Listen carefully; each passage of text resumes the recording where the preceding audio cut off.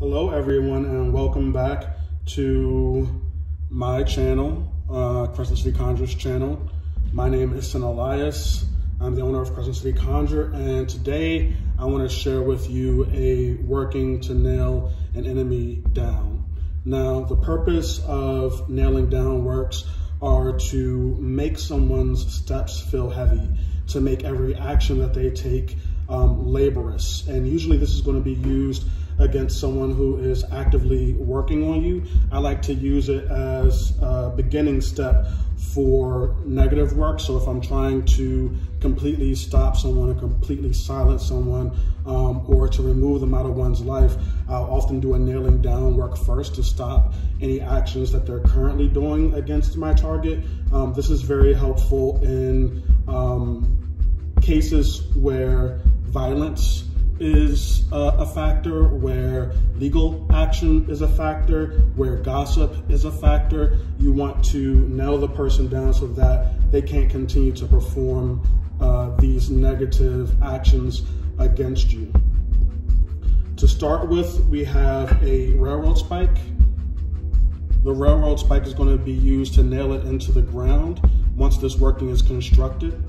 Iron is very good for putting weight on people's feet so that they feel like every step that they take is extremely heavy. Next, I have my target's picture, which is on the back of this. It's going to be used as a petition. I have my confusion oil, and I have my domination oil, and I have my red string, and I have the target's information here. And I have my working space set up with a glass of water. I previously did a control and command candle on this individual, and so I'm burning that while I transition into the nailing down working. I also have a plastic bag that I'm going to be using to dress the candles, and I have a figure candle of the gender of the individual that I'll be working on. So to begin with, we want to write our petition on the back of the picture. I'm going to use this one. And you're going to need two pictures for this work. You're going to need two pictures of your target. So we're going to begin with writing the target's name and date of birth. And so these are considered their personal concerns.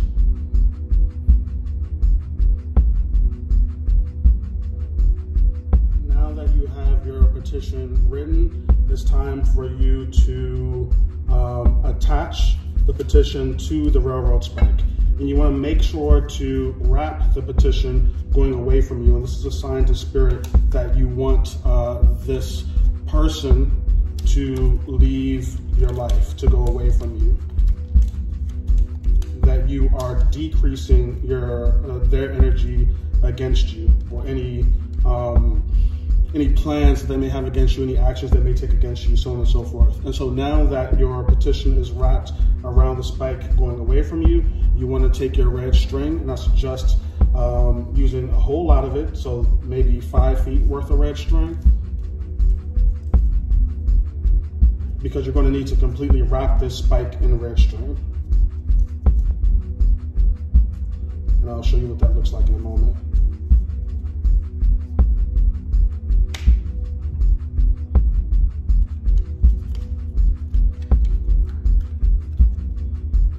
You want to take your red string at the base of the spike, like so, and begin wrapping it away from you. And this is another sign to spirit that you're trying to send this person away.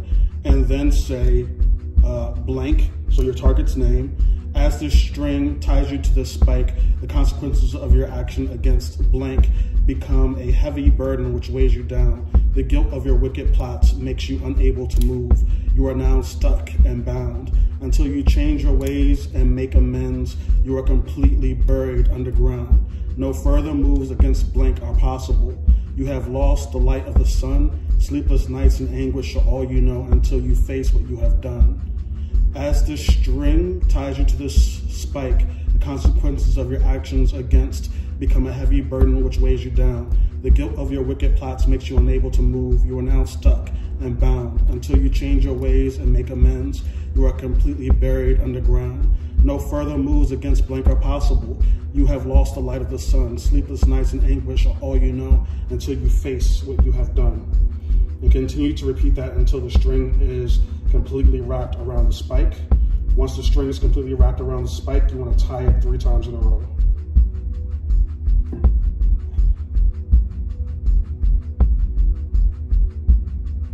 Now that your spike and your petition are completely wrapped, go ahead and grab your plastic bag. We're going to be using this for protection because we're using confusion and domination oil. We don't want to get any of that on our hands. You can also wear gloves, but this is my preferred method. And you just want to use maybe 3 or 4 drops of domination oil and 3 or 4 drops of confusion oil.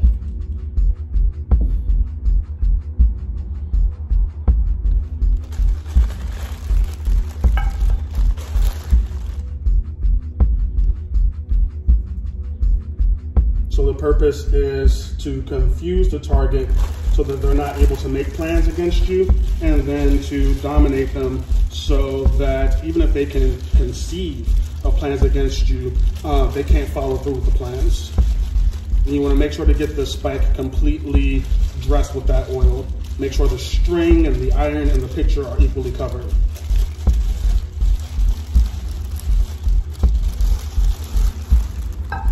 You can find the confusion oil and the domination oil at CrescentCityConjure.us. We're going to put the plastic bag aside.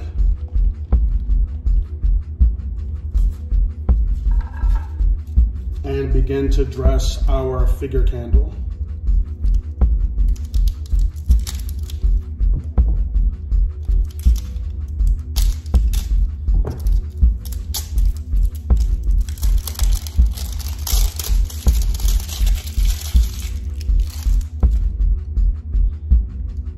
To begin dressing your candle, you want to start with writing the target's first, last name, and or carving the target's first, last name, and date of birth into the candle.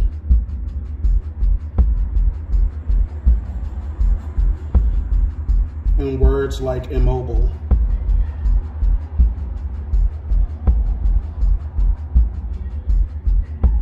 incapable,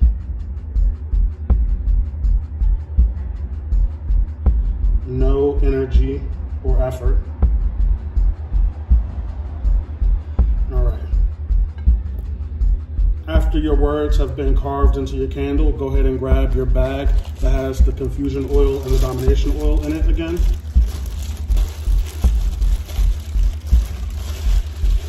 And dress that candle in it. For this working, you're going to need 2 petitions of your target. One is going to be tied to the spike, and the other one is going to be burned down into a powder that will be dressed into the candle itself. And so you want to take your picture and burn it down to an ash. One of your pictures.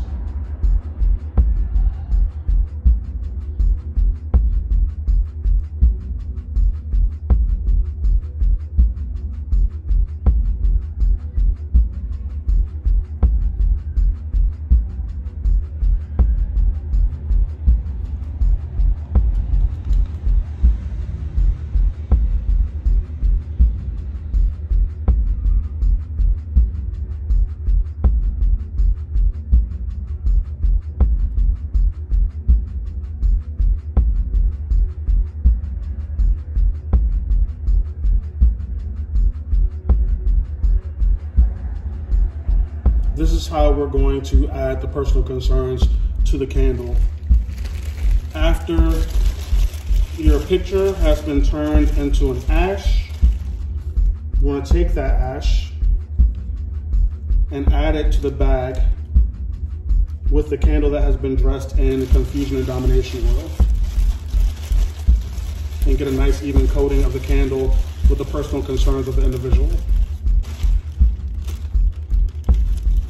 And voila, we have a correctly dressed figure candle of our individual. Once the candle is completely dressed, you want to balance it on the top of the spike And this spike is curved, so it's going to be a balancing act. Your spike shouldn't be curved.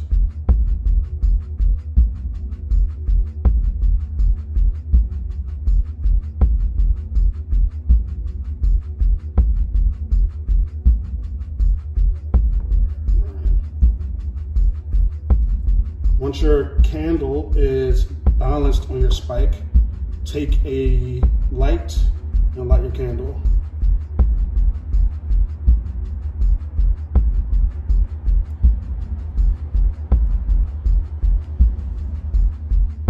After your candle is lit, your spike is dressed and you're ready to go, you want to read Psalms 56, verse 6 through 10 3 times in a row. And this verse is fantastic for domination. You want to read that over the candle. They gather together, they hide, they mark my steps. When they lie in wait for my life, shall they escape by iniquity? In anger cast down the people, O God. You number my wanderers, you put tears into your bottle. Are they not in your book? When I cry out to you, then my enemy will turn back. This I know because God is for me. In God, I will praise his name. In the Lord, I will praise his name. They gather together, they hide, they mark my steps. When they lie in wait for my life, shall they escape by iniquity? In anger, cast down the people, O God. You number my wanderings, put my tears into your bottle. Are they not in your book? When I cry out to you, then my enemies will turn back. This I know because God is for me. In God, I will praise his name. In the Lord, I will praise his name. They gather together, they hide, they mark my steps. When they lie in wait for my life, shall they escape by iniquity? In anger, cast down the people, O God. You number my wanderings. You put my tears in your bottle. They are not in your book. When I cry out to you, then my enemies will turn back. This I know because God is for me. In God, I will praise his name. In the Lord, I will praise his name.